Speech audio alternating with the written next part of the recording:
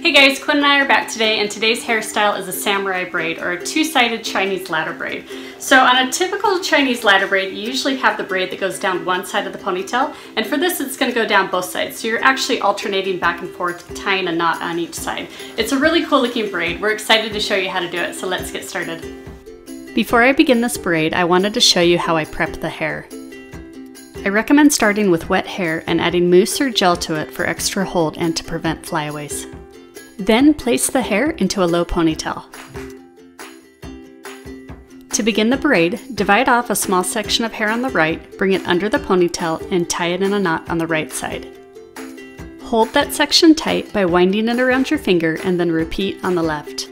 Take a small section of hair on the left, bring it under the ponytail, and tie it in a knot on the left side.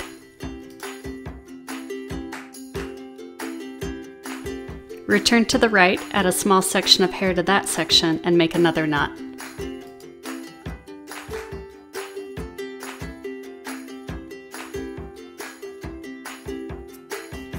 Then return to the left, add a small amount of hair to that section, and make another knot.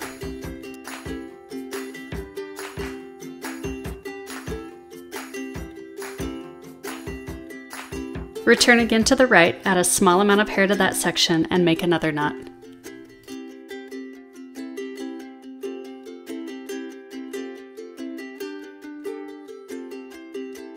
Then return again to the left, add a small amount of hair to that section, and make another knot.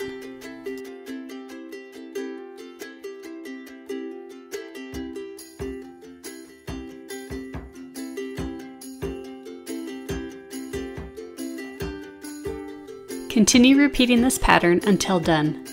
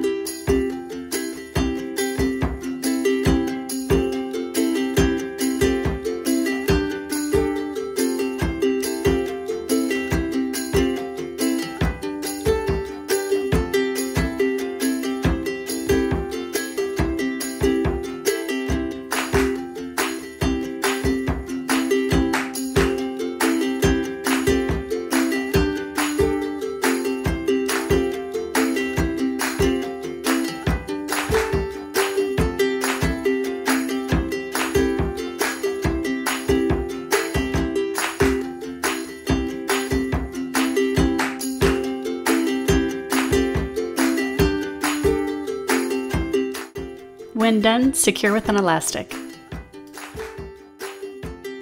To finish, wrap the elastic with hair using a topsy-tail tool.